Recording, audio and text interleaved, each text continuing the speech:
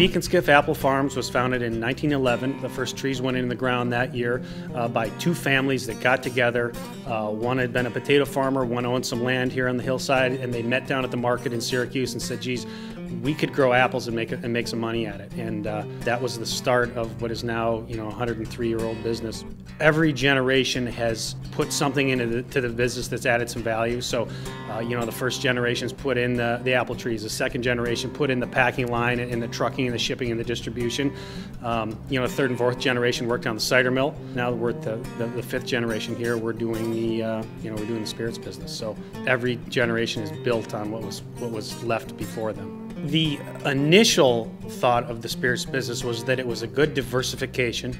It was another value-added product that we could sell and have complete control over, and the intent was just to sell it at our own retail store. We had no intention of selling it through distributors or even regionally at the time when it was developed.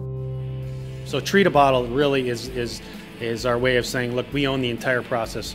We own the trees, we own the land, we make the cider out of our apples, we ferment it into hard cider, and then we put it through the still using our own recipe from top to bottom. And so we're one of the few, if the only people that grow the apples, press the cider, ferment the cider, and then distill it into either vodka or gin. So I don't know of anybody else out there, especially not in the Northeast, that has control of the entire process. And the fact that we have that control, plus we're family owned and operated, makes us pretty unique.